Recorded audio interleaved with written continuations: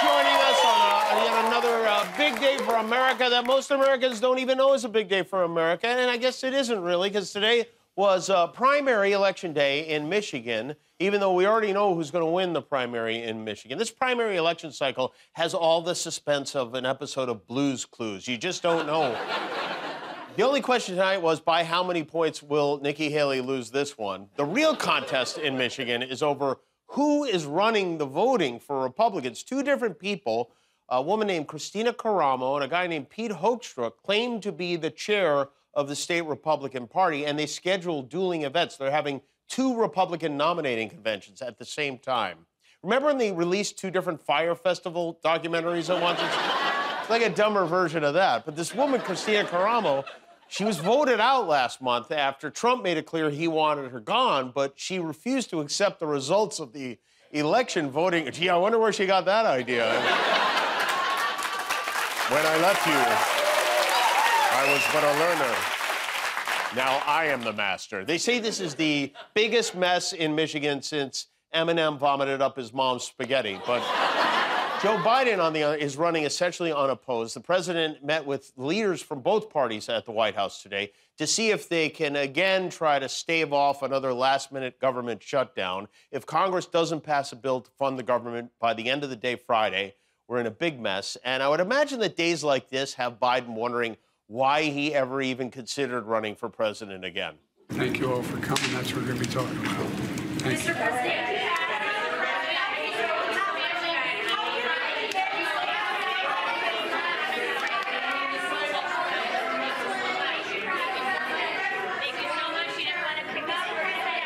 Chance to talk afterwards.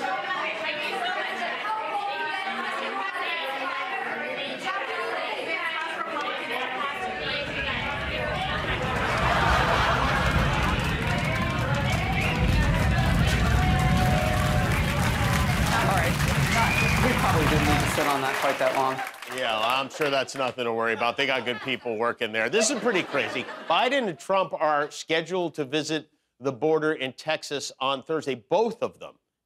They will both be at the border, and if they can get two more senior citizens to go with them, they got themselves a pickleball match at the border. The president is going to see what can be done to solve the border crisis. Trump is going to make sure he doesn't solve what's happening at the border. Biden's planning to meet with U.S. border agents, while Trump is planning to sell golden high tops on the streets of Juarez.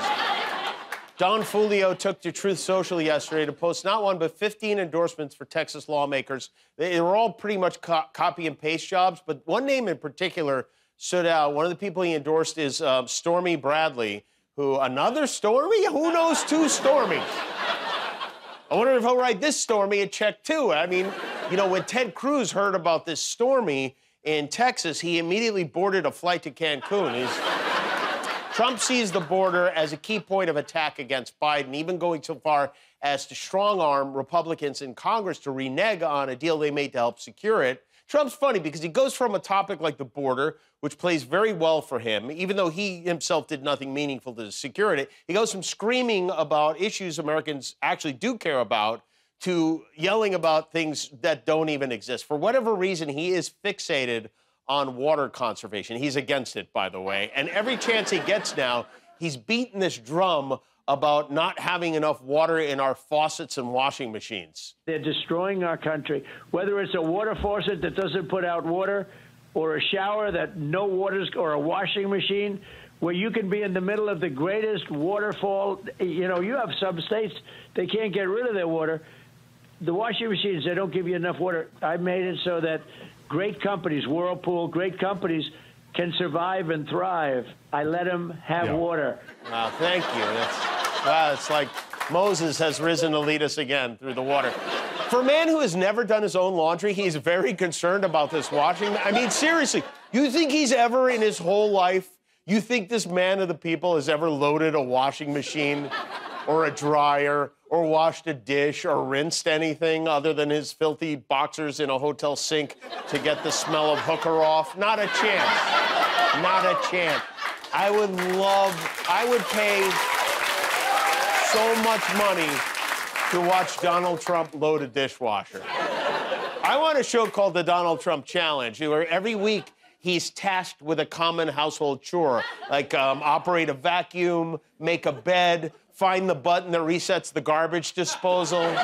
Like every Tuesday, he gets assigned a task, and for the whole hour, we watch him try to do it. Wouldn't that be the greatest? Maybe we'll call it Donald Does It. I think this could be bigger than The Apprentice. Maybe if I pitch it, he'll drop out of the race and do this instead. Kimmel, get Ivanka on the phone, stat. Okay, I will, yeah. Thank sure. you, all right. We could put the whole dumb family on the show. You know, the prodigal son, Donald Trump Jr., had a little scare yesterday. A team wearing hazmat suits were dispatched to his home in Jupiter, Florida, because DJ TJ got a letter in the mail that contained an unidentified white powder.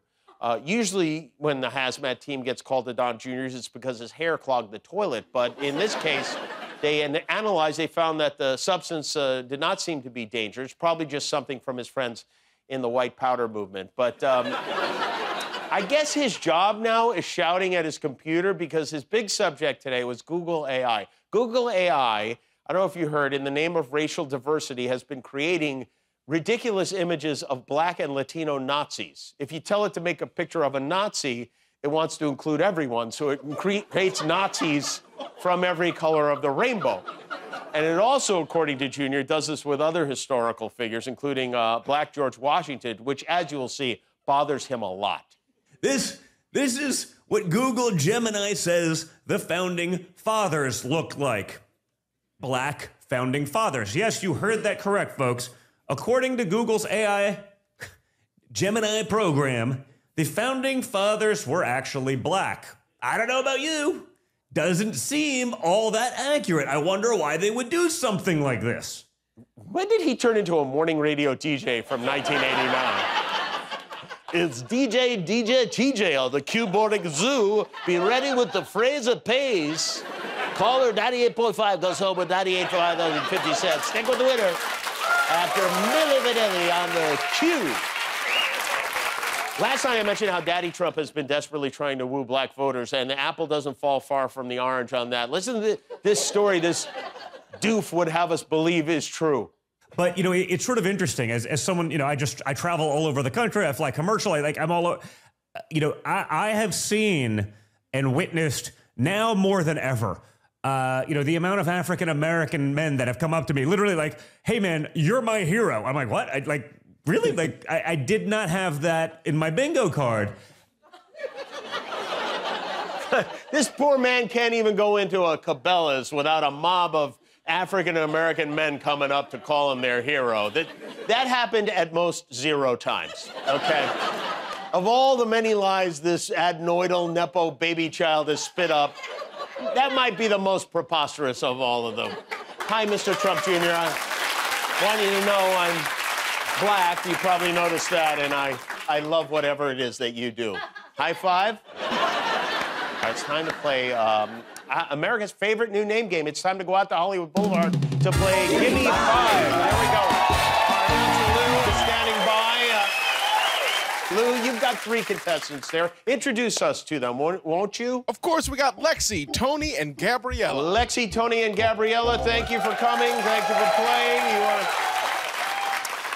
Do you know the rules of the games, contestant? Do you know the rules of this game? Yes. You do. Okay, Lou, will you explain to our audience the rules of the game, and also to me, because I've forgotten them? Of course. So Jimmy's going to give you a category and ask you to name 5 things that belong in that category. You'll have 25 seconds to write your answers down on your whiteboard.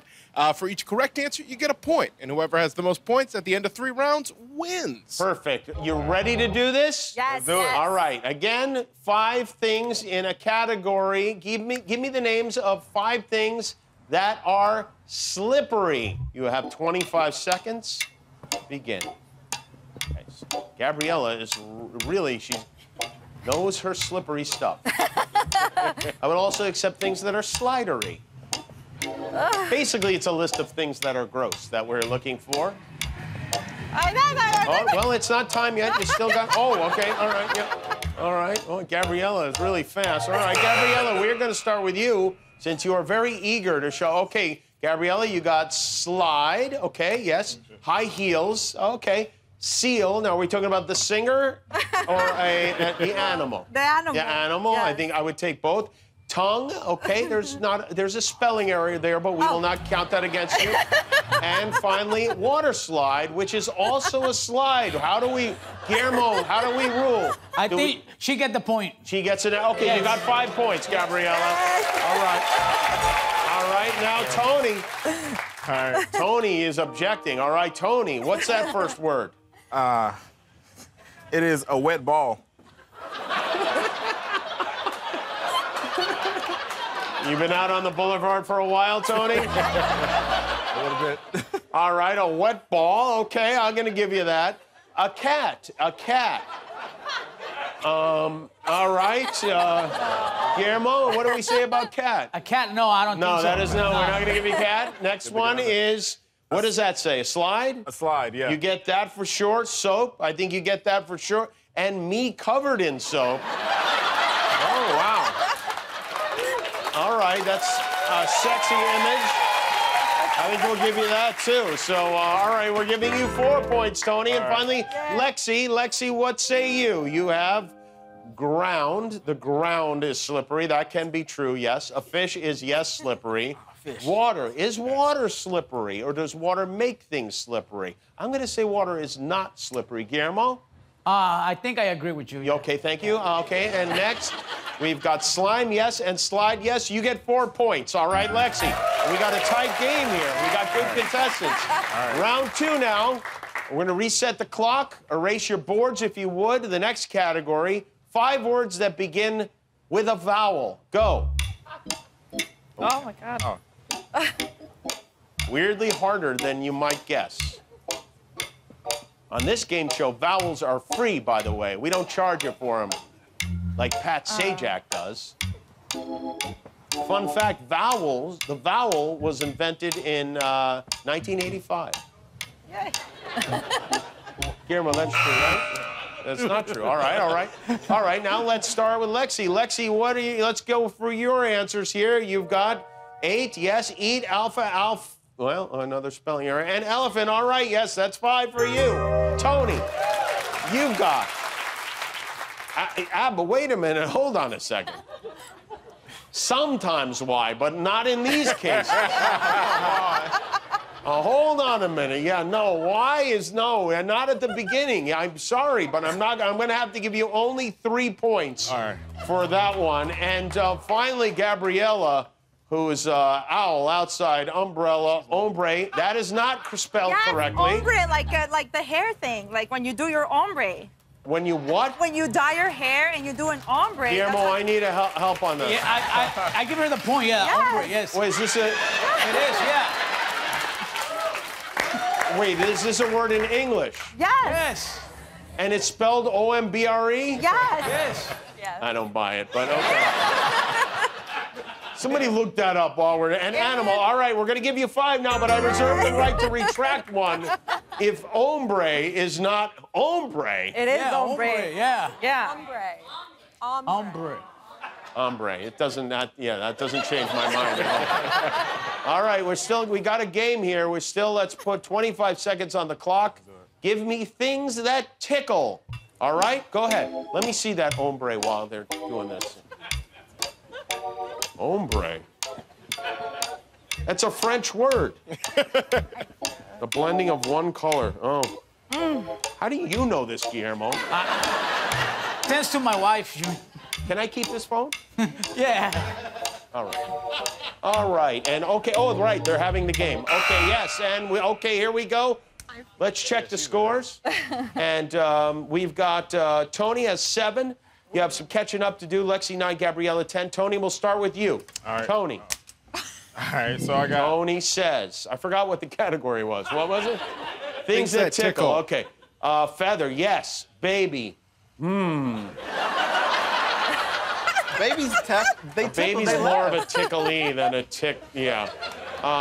Pillsbury Doughboy. Again, same thing. Yeah. Your feet? Now, okay, I'm going to give you your feet because I could imagine you all soaped up with your feet tickling. And finally, hyenas. tickle. Great. Oh, okay, I misunderstood. Wait, Tony, please explain hyenas. Okay, so you say things that are tickled. I think hyenas because they laugh all the time. So it's a tickle, right? Yeah. Okay, all right, so we're not giving you that. Gonna give you a feather. It doesn't matter, Tony, you lost. All right, next. Let's go to Lexi. Lexi, what do you have? Lexi says feather, feet. Yeah, again, well, okay, feet, I have to give you that. I gave it to Tony. And armpits, yeah, things that are tickled, but no one has ever tickled anyone with their armpits. It's just never happened. True. All right, so you get 2 points there, Lexi. And Gabriella, I think you're in you're in the pole position. Feather, a person, pillows. Yeah, okay, kind of. Yarn, cat, yeah. Cat, wait, what's with the cats? I don't know, it doesn't matter. Gabriella, you are the winner. Well, Gabriella, what she's won? A bunch of junk from Five Below. Oh, a basket of Five Below junk. And what do we have for the losers, Lou? I'm sorry you did not survive the 5, but... Some 5-hour energy. 5-hour energy drink. All right, enjoy wisely and safely. Thank you all, Lexi, Tony, and Gabriella, our champion. Thanks for playing Gimme Five. There we go.